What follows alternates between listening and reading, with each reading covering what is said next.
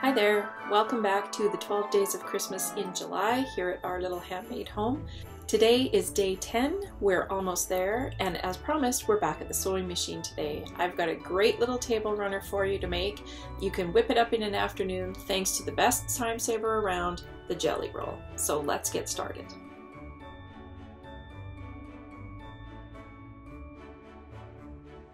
The first thing we're going to do for this Christmas table runner is we're going to choose the fabrics that we're using. So I'm starting with a Moda Jelly Roll. This is Jolly Good, and it is so pretty. I love unrolling jelly rolls because you just kind of never know what you're going to find. Okay, so we're going to start at that end. I'm going to unroll it this way. And look at these beautiful prints in here. Now the jelly roll that I'm making today is for a specific spot in my home. I have the measurements that I need, but you could do this in any size. So let's take a quick flip through some of these. Oh, so pretty. That's very retro. How fun is that? These ones are beautiful. I mean, they're all beautiful. They really are. Classic stripes.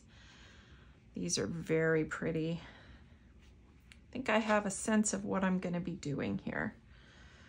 These are the colors that my eye is really drawn to. These ones here. These blues. I think they're perfect for my living room, dining room area. So I'm going to pull these out. The rest of these you can see, they are just gorgeous. Look at these colors. They're fantastic. All right, so we're going to set the rest of this jelly roll aside because there'll be plenty of other projects to do with that. And we're going to take a look at what I have here. So the area that I have to make the jelly roll for is, it's a small hutch in our living room, and it's quite narrow. So I'm going to do a fairly narrow runner, and I'm going to use 5 different prints for it. But the blues definitely fit that space very well. Oh, so retro. Love, love, love them.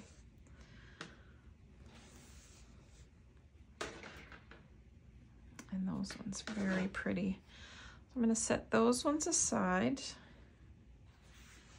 And I think what I'm going to use, I'm going to do this one. I think that one, that one, that one, this one, and this one. So these are going to be my colors. Let's see. Do I like that or do I like that better? Oh, I think maybe I like this one better. So I'm going to swap out the flowers for this one. It kind of reminds me of those Christmas tree ornaments. It's very neutral, even though it's blue. What I'm going to do is, of course, I'm going to press them to get rid of this, and I'm going to stitch them all together in this order in long strips. So I'm going to do that, and I'll be right back with the next step. All right, we have our strips all sewn together. As you can see, I changed my mind at the last minute and put in the floral print instead of the other one. I just felt like it flowed a little better. The next thing we're going to do is cut this. So I'm going to take my cutting mat here, and I'm going to cut this into chunks of 10 inches.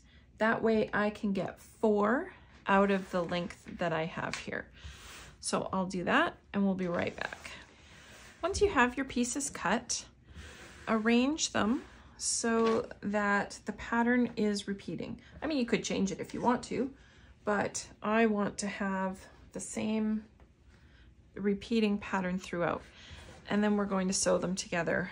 We'll sew these 2 right sides together, these 2 right sides together, and then in the center so that we have 1 long strip, and then we'll be back with the next step.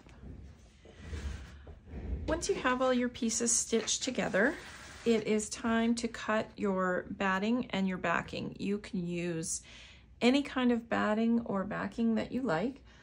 If you're going to be using this type of runner on your dining table and putting hot dishes on it, you might want something a little thicker. You could use Insulbrite, you could use cotton, just use something that's going to protect your surface. This is just going to be a decorative one for me, so I'm going to use an adhesive batting because I want to do a little bit of quilting on the top of this, and that helps to hold everything together. So I'm going to go ahead and cut out my batting and my backing and do a little bit of quilting, and I'll be back to show you the finished product. As you can see, I once again changed my mind on this. I had in my cupboard, I actually had this Jolly Good yardage that I forgot I had. So I thought that might make a nice backing and binding. Not only that, but with the length of my runner, 2 pieces of jelly roll would not have been enough to create a full binding, and I'm not a fan of pieced binding. You can see for the quilting that I simply did 1/4 inch stitches along each of the seams, which I'm quite happy with the look of that. And I've got my binding on the front, and it's just waiting for me to stitch it by hand on the back. And once I have that finished, I'll show you the finished product.